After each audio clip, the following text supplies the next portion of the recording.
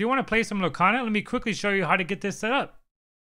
Okay, so first things first, you're going to download the client from this Google Drive link. A link to this will be down in the description, but it'll also be in their Discord server, which I definitely recommend you join, since everything you'll need will be nicely put together there. And I do have to mention that I'm no way affiliated with Pixelborn. I just think it's a really cool program that I've really been enjoying. So once you have the PC or Mac zip downloaded, you're going to use a program to unzip it, which a lot of you already have. If not, you could use something like 7-zip and just extract it to its folder.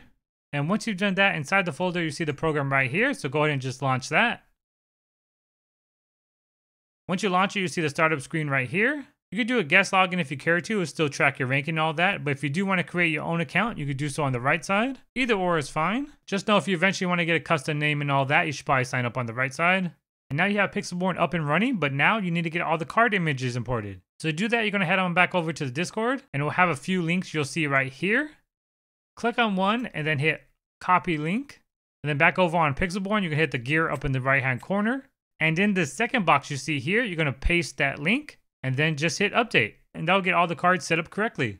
As you can see, you can click on your collection and check out all the cards. You go inside and make decks.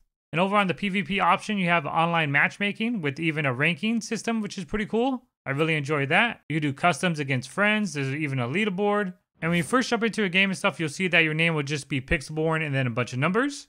So that would be your default name. If you want to get a custom name, you have to sign up for the Patreon. So check that out if you care to. The money goes towards charity. And yeah, there you have it. Enjoy yourself some Lorcana. Hopefully that was helpful. Thank you all so much for watching. I'll definitely have some more content coming up like guides and deck list videos. So thank you to any that decided to subscribe. And be sure to check out my next video.